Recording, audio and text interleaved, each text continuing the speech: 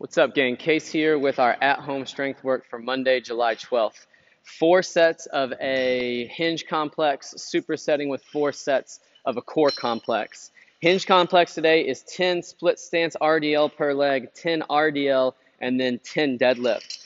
So going about as heavy as we can on this complex so that when we get to that last deadlift, it's about the last rep that we have before technical breakdown. So if you want to use 2 dumbbells of the same weight for this, you can, or if you have limited options and you have to use 1 dumbbell, then just hold 1 head in each hand as you execute these movements. On those split stance RDLs, stand tall, hip width stance. If you got 2, you're just going to keep that grip neutral, and then you'll drop 1 toe back about 6 inches behind that front foot, and there's really going to be no weight on this toe. It's just here for a little bit of balance. All that weight stays on that front leg, soft bend in the knee, and then we freeze the knee, so no extra knee bend, pushing those hips back, making that hinge happen at that hip joint so that you feel that hamstring of that front leg load up. Once again, no weight on this back toe, so down here in this bottom position, you should actually be able to lift that toe for a moment if you had to,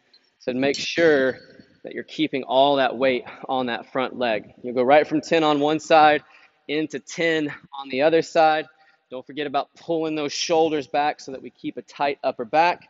Then you'll step into a hip width stance, toes in line, and then you'll knock out 10 more RDL from there. So same spine and leg position as that front leg that we just used on the split stance. Now we're just loading up both hamstrings at the same time, getting as deep as we can before we have any extra knee bend and before that back starts to round out. So as deep as we can go with a flat back, squeeze your butt to stand tall. Once you've hit number 10 there, then you'll go into 10 deadlifts. You'll start just like that RDL, and then when your fists get down here to your knees, then you'll bend at your knee to get your fist to about mid-shin. Stand tall, RDL, bend at the knee, stand tall. You should feel the inside of the hamstrings and the glutes load up a little bit more for that last one. Going through all 3 of those movements back to back to back, no resting. If you're having to rest at any point of the complex, it means that you've gone too heavy. After that, rest about 90 seconds, and then you'll go into your core complex for today. That's going to be 10 hollow body rocks to start. So on those, remember the biggest thing that we're focusing on here is using our low core to tuck our pelvis under so that it pulls towards our nose, and we're using our upper core to pull those ribs down, and that's what creates a bowl out of that low back. We want to glue our toes together, point our toes, because we want our legs to be long and stiff and tight, and then same thing with our arms. We want to reach long so that we're creating tension from our fingertips down to our toes.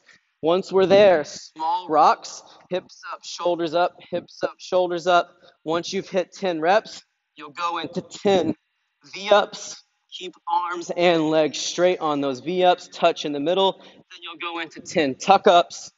Keep those hands off your legs, feet off the ground, and pull your knees as close to your chest as you can at the top. And then you'll finish up with a 10-second hollow body hold to finish.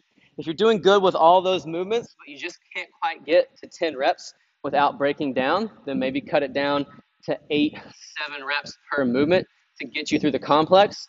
But if you're struggling to hold position on any of those movements or struggling to complete any of those movements, then do this scaled version today instead. And that's going to be 12 bent knee rocks into 12 bent knee sit-ups. And then you'll finish up with a 12-second bent knee hollow hold. Shortening those levers makes it a little bit easier to hold that bowl position that we talked about, and that's how we build the foundational strength to get us up to those longer hollow positions. 4 sets of each movement today. This is our performance week, so this will be the last week for these specific movements. Good luck, and we'll see you back soon for our Metcon.